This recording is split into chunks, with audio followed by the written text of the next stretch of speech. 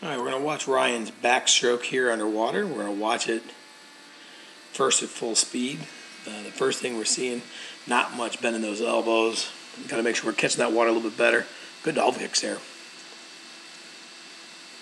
When we go back to dolphin kicks, Ryan, I want you to make sure you're looking at how you're kind of letting those feet separate a little bit. Not that it matters on the dolphin kicks off the walls, because they're okay if you do a little bit of a flutter kick on those. But it goes back to the butterfly video that we did. Got to make sure that those dolphin kicks are staying together when we're doing butterfly. All right. We go into our stroke here. We can see right away we enter that water with the pinky. Okay, and that's really, really good. As you start that pull phase of your stroke, you can see how straight that arm is. We're going to make sure that elbow is a little bit more bent as we're coming off that wall. Or I'm sorry, as we're coming off that first stroke. You don't want to have that arm quite so straight. As we go through the stroke here, you're going to see it still stays straight. And so at this point, you're still straight and you're kind of pushing out to the side. So you're not really bending your elbow. What you want to do is as your hands enter, you start to drop that hand right about here. You want to make sure that elbow starts to come into your body a little bit. Okay? And then your hand is pointed out this way. So you're really grabbing that water from your fingertips all the way down to your elbow. That's where that catch phase comes in your backstroke. It's not so much with that whole arm, but it's by keeping your arm in close to your body. It goes back to the drill that we do every now and again, the T-Rex drill, where your elbows are in. The idea is to keep that catch phase, that elbow nice and close to your body, and that hand a little bit higher in that water as you're pulling through. Okay, so we got to make sure we get that straight arm more bent. Now the thing I really like here is good pinky entry here. Hands already coming out of the water there, which also helps get your shoulder up, which helps get your shoulder down. So from that standpoint, Ryan, I like that a lot.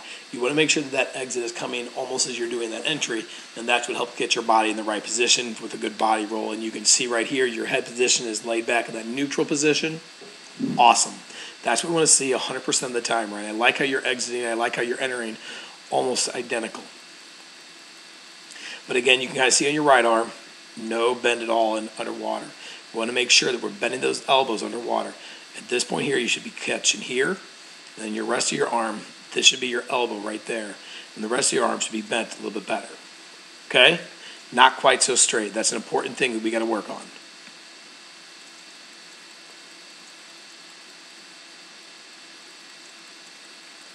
Again, you can see hand is entering, this hand here is exiting.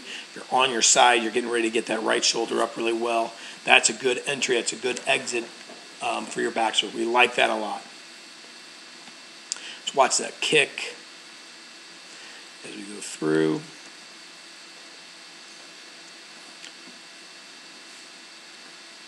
Kind of see it's a little bit of a pause with that kick. Want to make sure that kick is a little bit stronger. I like that you got a good kick, but I want a faster kick. I don't want it quite so big and easy. I want it a lot stronger and faster. So we go back through to the very beginning. I go back up to full speed. Every now and again, you can just see a little bit of a pause in that kick. And right towards the end, you can kind of see that your legs fell off. Here you got some good white water. And right here, you start getting those feet a little bit lower in the water.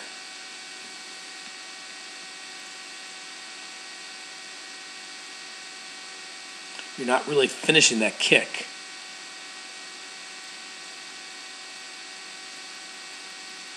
You can see up here you're really good, but you're too low with those feet. All right, so your upper body's good. Let's get that lower body a little bit stronger, a little bit more close to that surface. We go into our turn. Turn over really good. That's good hands, good legs, good hands, good head position. That looks great. I like how you get your hands up in that streamline very quickly. The one thing I want you to try to do for me is when your hands are right here, you're keeping your palms up. When your hands are right there, make sure you turn your palms down. Just start pulling yourself and pushing yourself through that water a little bit better. Great streamline though. I mean, nice streamline, good high chest. Feet are on that wall really well. Push off that wall, kind of push off a little straight. I'd like to see you, instead of going straight, push off that wall a little bit more at an angle, so then you kind of come up more on an angle. You don't want to go quite so flat as you come off that wall. You want to be able to get underwater a little bit more. In fact, by getting under a little bit more deep underwater, you're then going to be able to get underneath your wake. Right now, you're kind of going through exactly what you just swam into the wall. Little too long holding with that streamline. Make sure you start that dolphin kick about 1 or 2 seconds off the wall. That was more like 3. Okay, so get into that a little bit earlier, but once you start kicking, look and see. And this is what we talk about in butterfly. And I'm only pointing it out because I think it's important for you to see that we've got to fix that dolphin kick, Ryan. That's probably a very, looks like a minimal thing, and we're going to see it underwater, but we got to make sure that we get it a little bit stronger, okay? Good gradual to the top. All right. So right here, you're getting ready to break the surf, and you just barely started that pull. You want to start that breakout pull right about here when you're a little bit lower in that water, so that as soon as your head is breaking the surface, this hand, instead of being here, should already be down here, so that this hand is starting that next pull. Okay? So get the breakout a little bit earlier than where we had it there. Does that make sense? I want to make sure that you're working, just starting that stroke a little bit earlier. But again, once you start it, it's good, but you can kind of see, so you're above the water, this hand is not doing anything. All right?